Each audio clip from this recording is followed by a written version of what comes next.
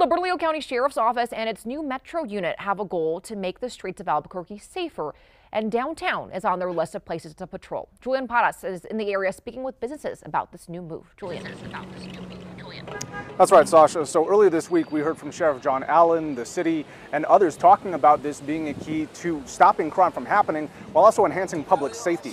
And also, so Mayor Tim Keller asked Bernalillo County Sheriff's Office for help. He says that he's concerned about areas across Albuquerque he believes needs more eyes. That includes here in downtown Albuquerque. But as the weekend continues, businesses who spoke with us here in downtown aren't sure how much more impact it can really make.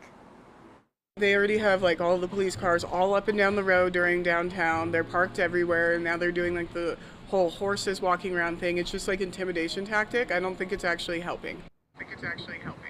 Last weekend in Southeast Albuquerque, the unit's efforts did lead to 12 arrests. 9 of them included felonies being issued for people with guns and drugs. And a spokesperson for the city of Albuquerque says youth crime is on the rise downtown, which is part of the reason they are working with BCSO to help prevent crime in the area. The Metro Patrol Unit will be focusing on areas across Bernalillo County, but on the weekends we'll be focusing on downtown Albuquerque. Live in Albuquerque, Julian Paras, KOAT Action 7 News.